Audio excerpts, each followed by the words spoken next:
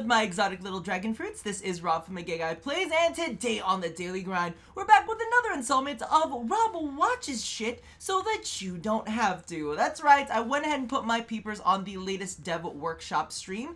This one, DE Pablo and DE Rebecca actually went ahead and jumped on and showcased some of the Wukong rework. Now, we already covered a lot of what they talked about in a previous video. However, they went ahead and clarified a couple things that I figured we should go ahead and touch on. Now, if I'm gonna be honest with you, supposedly this is gonna be coming out this week. It's their words, not mine, so hopefully we'll be seeing it sooner than later. But at the same time, I kind of waited on this because I was like, do we really need a video on this when they're gonna come out anyway? So I don't know, other channels probably would have already covered this if they were like snappy and fast.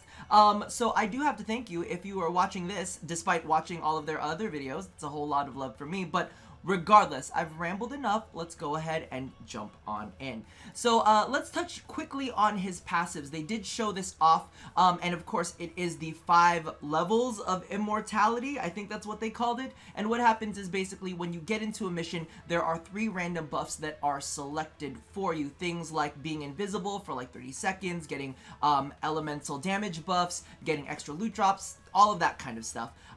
But one of the things that they did want to kind of impress upon us is that all of those charges are going to be completely randomized. One of the things DE Pablo wanted to make sure of was that there wasn't almost this incentive to die in order to gain specific buffs. So just know it's not going to be something that you can control. Also note that all of these charges will trigger before you need to use a revive. So keep that in mind, especially for things like arbitrations. That way you don't have to be a burden to your team because of a terrible, terrible revive mechanic that they added in. Anyway, moving on. Celestial Twin. Now this one, I'm going to be honest with you, when I first heard about it, I was kind of like, okay, that's a cool gimmick, but it seems like they've tweaked it in such a way that it's actually going to be quite viable. So one of the things that they went ahead and really highlighted was the fact that Wukong Celestial Twin is going to be very aggressive. They stated the AI is programmed to be very Leroy Jenkins-like. They're about to go all in. But in order to kind of help out with that, they actually have a multiplier to his health. So it's a 2x multiplier on your like base health, but in addition to that, it'll also be affected by power strength. So not only will, you know, he have more health than you, but it'll be increased the more power that you put in. So he's going to be very survivable. But the interesting thing that I wanted to go ahead and point out with this is Defy will also benefit him. So as you guys know, Defy is getting changed, and it'll absorb incoming damage, and then it'll do a big area of effect damage, and then also grant you bonus armor depending on the amount of damage that you've soaked in. And all of that damage resistance is also going to be applied to your clone. In addition to that, Cloudwalker will now heal you over time as you travel within it, and it'll also heal your clone as well. So there's a lot of ways to keep your clone alive, and the clone actually has no duration. He lasts until he dies. Until then, you can go ahead and recast him if he goes down. But he'll stay up pretty much indefinitely. Now, there is an augment that comes along with him, but if you don't have the augment on, I believe that you can, like, hover your mouse over him and hold down the button. That'll make him despawn just in case you need him to despawn. However, if you have the augment on, which we'll discuss in a second, there's no way to get rid of him. Not that you necessarily want to, but, you know, the information's out there for you. Now, one of the features for the Celestial Twin is that you can target an enemy with it, and it'll actually mark the enemy very similar to Venari's kind of like, you know, attack here or whatever kind of bullshit. And basically what happens is the Wukong clone will actually get bonus damage towards that enemy. So if there's a particular target that you need to take down, the Wu clone, as they're referring to it, will deal bonus on a marked target. Now, the interesting thing there is there's a lot of people asking about how this is actually going to affect nullifiers. Now, I don't think that we got the greatest demonstration on how a nullifier will be affected, but from what it looked like, because there was a nullifier there and the Wu clone was going after it, and it looked like the Wu clone was actually whittling down the bubble. I don't know if that's normal AI, I don't know if that was just me, but literally the Wu clone was like skirting on the outside edges of it, and the bubble was getting smaller and smaller, so it looked like he could have been potentially attacking the bubble and then finally killed the nullifier. So Pablo basically sending one of his children to kill another one of his children. Good job. Not twisted at all. No, no, no. What else do we have to say? So the augment that we were talking about was Celestial Stomp. So that is actually going to be basically a take on Rhino's Iron Stomp. So what you will do is you will hold down the 1 button, and then it'll cause him to do this stomp in a 20-meter area of effect, and it will levitate enemies off of the ground. So it's a little bit of CC and additional micromanagement if you want that. I'm gonna be honest, the whole build seems a little bit micromanagey, but like I was telling one of my friends, you know, Pablo did make Hero one of the most micromanagey Warframes out there, so you can't really be too shocked when that comes into play. Now, of course, you don't need to use this, but the one thing that Pablo did want to stress for all of you Rhino mains out there is this does not do very much damage. So do not feel bad whatsoever. Don't think that you're being replaced by a clone. That's exactly what he's trying to do. Don't lie. Don't lie. There's some planning and plotting here, okay? I'm just saying.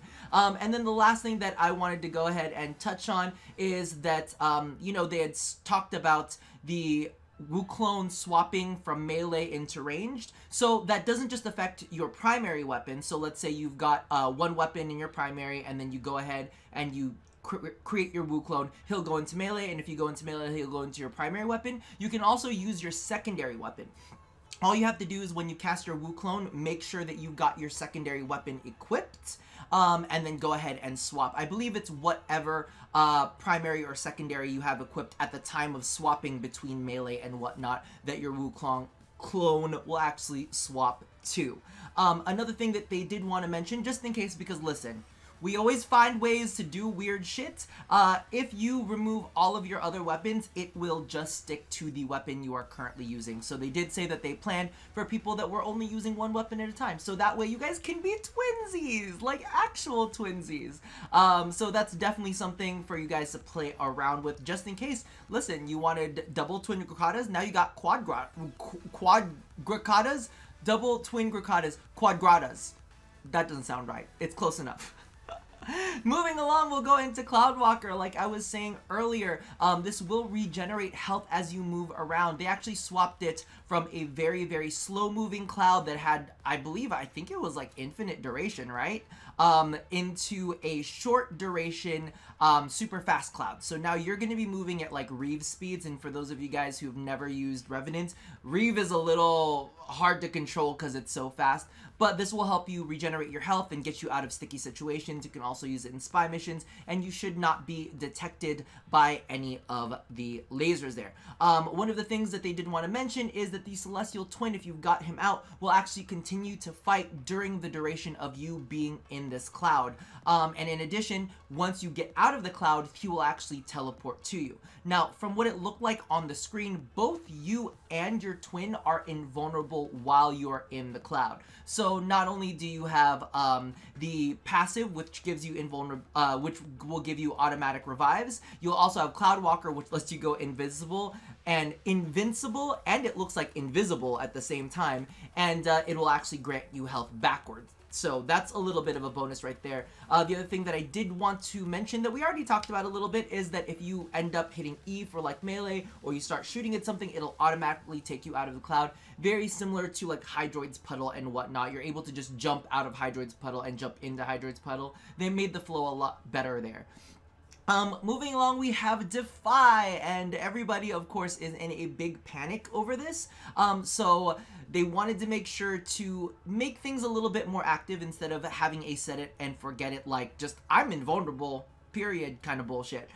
So Defy, for those of you guys who don't know, basically what happens is you go into this kind of like taunt mode, and all of the enemies will start attacking you, and as you accumulate damage, you'll actually accumulate some armor, and you'll accumulate a big area of effect attack. So at the end of the Defy, you'll actually be able to do a big spin attack that does area of effect damage. In addition, after that, depending on how much damage you take, you'll get an armor buff at the end, which caps at 1,500 armor. Now, Wukong's armor at his base is going to be 250, and they said that the damage reduction on this is going to be 85%. So, of course, you know, you'll have to factor in whether you do armor mods on Wukong itself, but I believe that the cap is a cap. I don't think you can actually improve it via the use of power strength mods, so you're kind of stuck there. But we have things like adaptation, so that will definitely I think Wukong's going to be absolutely fine. Now, like I was saying earlier, the clone will also grant you the armor, but at the second point that I wanted to make about this is that your clone will actually cast Defy as well. And what ends up happening is he'll taunt, you'll taunt, and all of the damage that comes into you and your clone will both be added into the Defy pool of you dealing damage in an area of effect and also your armor. So that's actually quite nice. The other thing that they wanted to go ahead and point out about it is that it does have a 24-second duration-ish, and that's like base duration on this, but it's recastable. So it's one of those things where you have a little bit of time before you need to use it again to be able to keep that armor up. Just be aware that, you know, your new armor buff will override your old armor buff. So you want to make sure that you're using Defy in an area where there's going to be a high population of enemies so that you'll take a lot of damage while you're in the invulnerability phase of Defy, and then you'll be able to cast that AoE, and then you'll have a new fresh armor buff for the next 24 seconds. Of course, this is supposed to be moddable by duration, just in case you wanted a little bit more of an extension on that. I'm actually looking at his kit now, and I'm a little bit more excited than I was previously, because this, you get a lot of invulnerability via Cloudwalker and Defy already, and then you get the 3 revives on there, and I'm like, this could actually be kind of fun. This seems more like managing your invulnerability, to be honest with you. It's like like, which invulnerability do I want to do? Do I want to do the cloud one and regenerate health, or do I want to do the armor one that lets me do a big area of effect? I don't know, it seems kind of fun, so I can't wait to get my hands on this. And then they also have Primal Fury. This one they didn't really talk, I don't want to say they didn't talk too much about, but they didn't get into any big changes about this because it really didn't seem that there was much of a change aside from the whole new combo style. So they did kind of go over how all of these combos are going to work, and it reflects into Melee 3.0. So if you just melee in place, you're just hitting E, you're going to do frontal attacks with a high damage multiplier. Now, the cool thing about this is they were saying this is used to take down hard targets, like really big beefy targets, and it kind of happens organically. You kind of stop moving when you're trying to take down that single target, so you'll do a lot of combo multipliers there, or not combo multipliers, damage multipliers there. Now, if you forward and melee, you're going to be doing big sweeping attacks, but you won't get any multiplier off of it, or, you know, combo, how do I say this? It's weird because it's like, it's the damage multiplier that comes from the combo, not like your combo, counter, combo. Just, you're gonna get big sweeping attacks, but you're not gonna get any bonus damage off it, okay? Just easy, okay? It's what you're gonna be using to clear out a lot of enemies. However, there is a variant on this where you can actually aim and melee forwards. That's actually going to be a gap closer combo. You'll be able to poke an enemy, then you'll be able to dash in, and then you could go ahead and kind of like melee your heart's content however you want to continue the combos. So there is going to be a gap closing functionality in there. And last, you have aim and melee in place, which kind of, I don't know if you guys have ever done this before, but it's kind of like the combo where you're basically blocking and he's like slamming his pole into the ground and it gets bigger and bigger and bigger. You know what I'm talking about. The big thick girthy pole one. Not necessarily a super long one, but it's like the girthy one, right? That one is going to be his melee in place and aim. So those are your 4 variations. And I don't know, I mean, it looks fine. I want to go ahead and kind of get my hands on it in game, get my hands on the thick pole. And see exactly how it all plays out. But to be honest with you, from everything that I've heard so far, I'm very, very interested in seeing the new Wukong rework. Hopefully we do get our hands on it this week. Now, the last thing I wanted to address, of course, is his deluxe skin. They did say that it is a low chance of getting it this week, most likely the week following, but, you know, they're not promising anything. So, looks like we're going to get it in stages. A little bit of Wukong first, maybe they'll do some polishing afterwards, and then we'll go ahead and get the skin. Makes sense. Regardless, let me know how you guys feel about all of this additional information.